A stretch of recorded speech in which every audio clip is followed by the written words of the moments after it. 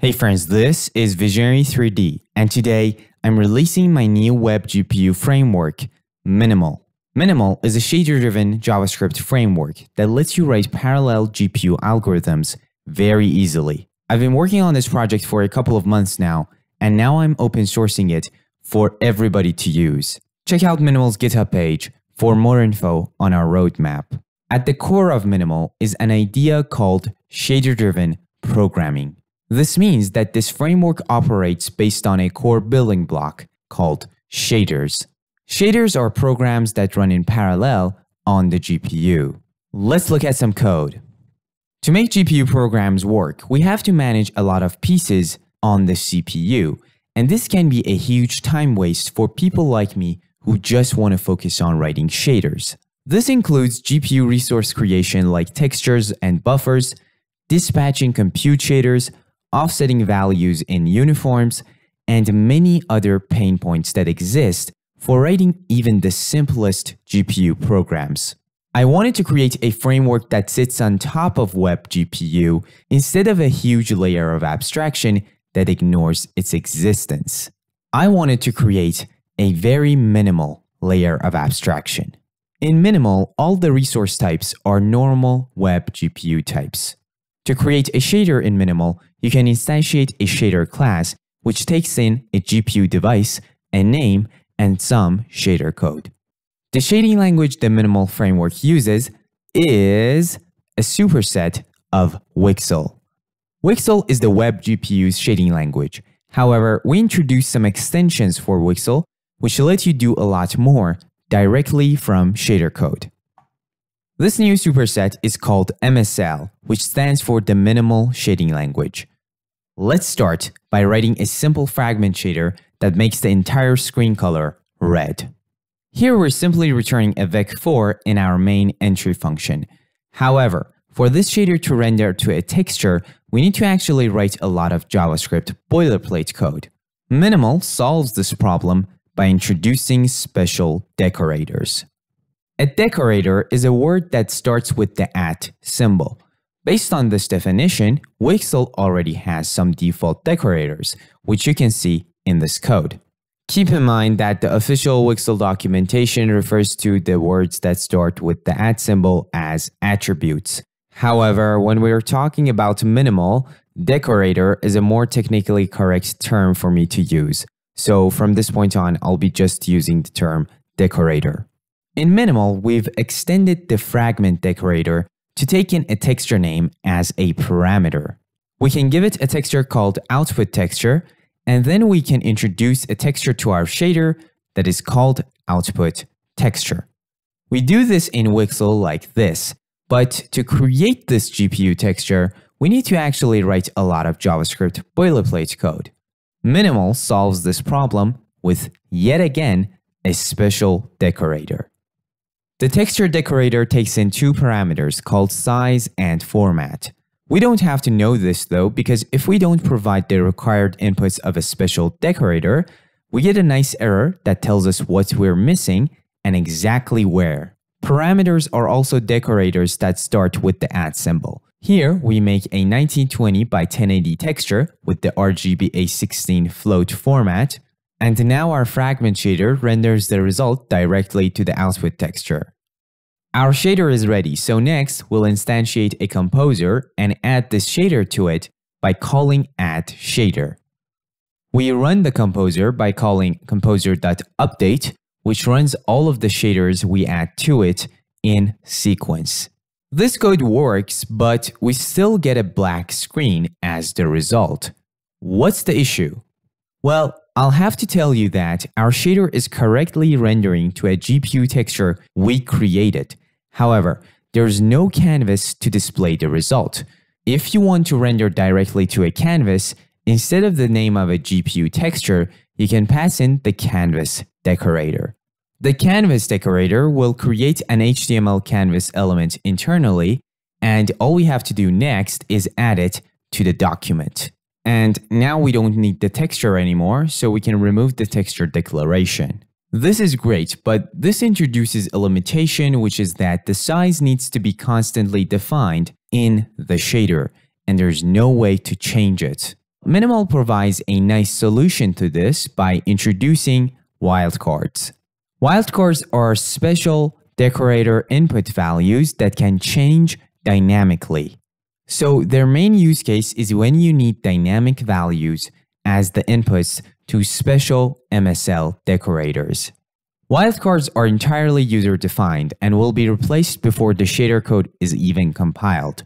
So let's introduce a JavaScript-controlled wildcard called resolution. The resolution of the canvas will change dynamically, so we don't want to hardcode that value. We instantiate a wildcard like this by providing a name and an array of data.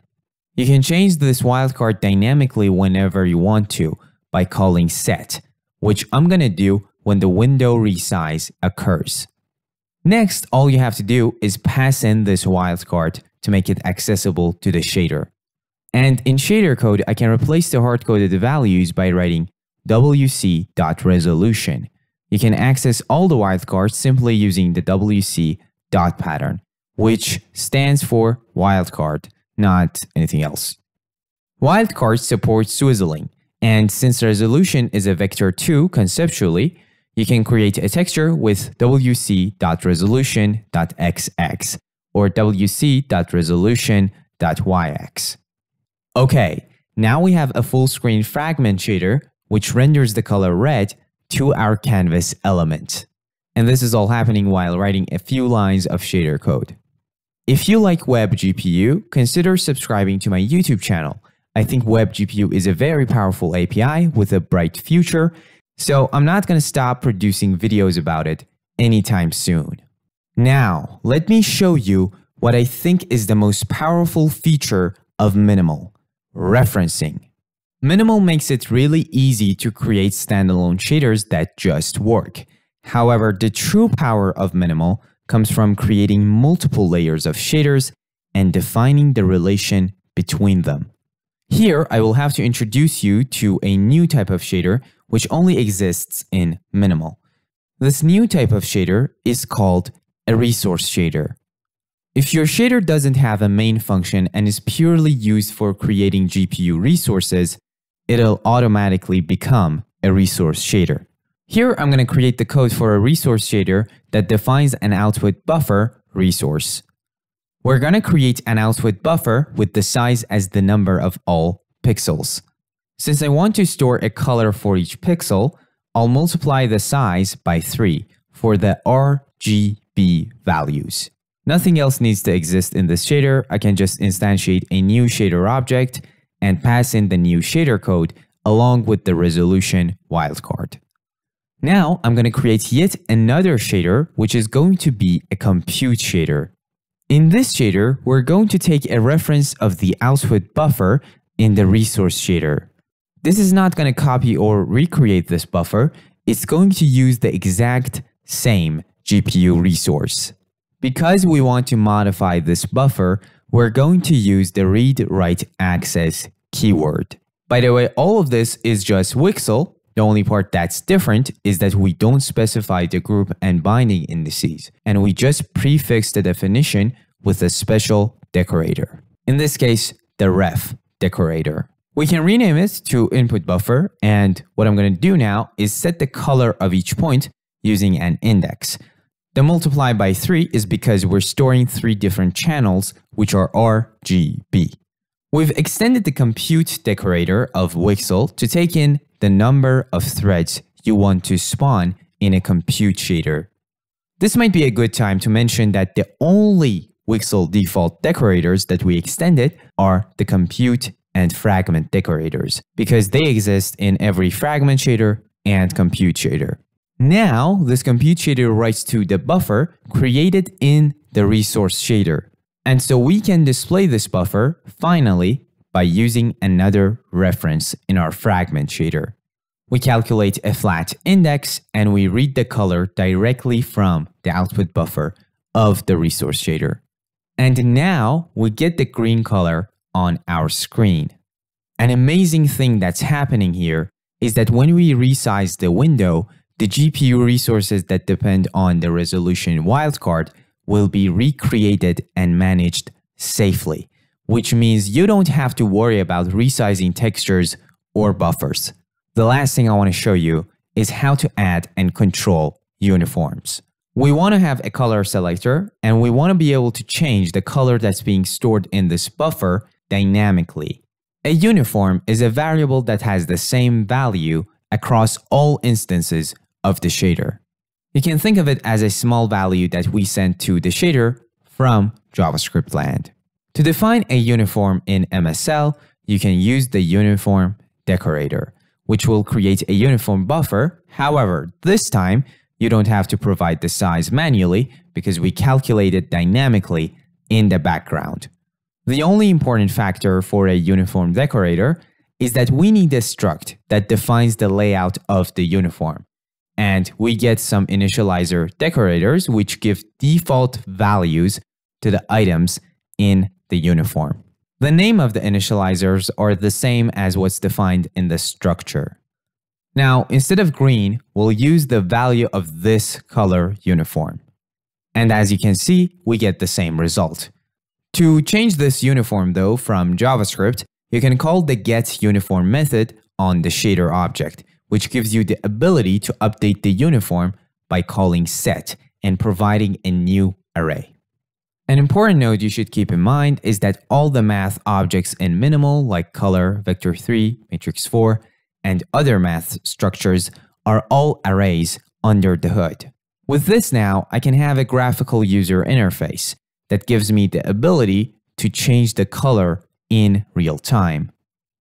One final thing I want to show you is the default uniforms that Minimal provides. We have a list of default uniform values which you can get access to by using the window structure, like this. Let's review everything that we've covered so far. We have a resource shader that purely defines a buffer resource. We have a compute shader that purely writes to that buffer using a user-controlled uniform. And finally, we have a fragment shader that renders the contents of the buffer to a full-screen HTML canvas element. To clarify, you can create the buffer inside the compute shader as well, and then reference it in the fragment shader using the shader name.resource name pattern. This was Minimal, a shader-driven framework for creating parallel GPU algorithms, a very minimal layer of abstraction on top of WebGPU. Before you go ahead and use Minimal in your projects, keep in mind that Minimal is still under heavy development. This means that Minimal may change and break many times in the future. So if Minimal is still not ready for production, why am I making this video? Well, the first reason I'm making this video is because I need your feedback. I wanted to get the ideas behind Minimal out there as quickly as possible to get your feedback. So if you think some ideas of Minimal are good, bad, share your opinion in the comment section of this video. I will read every comment, and in this way we can make Minimal great with your feedback. The second reason I made this video is because I'm interested in finding people who want to contribute to Minimal. Minimal is an open source project, and I believe the best way to develop it and improve it is to do it in the open. So if you have some ideas to improve it, consider contributing. Thank you so much for watching. I hope the ideas in this video are interesting and exciting. And if they are, please make sure to like this video. And if you have any feedback for me, make sure to leave it in the comment section of this video. Thanks again for watching the entire video. I will see you in the next videos.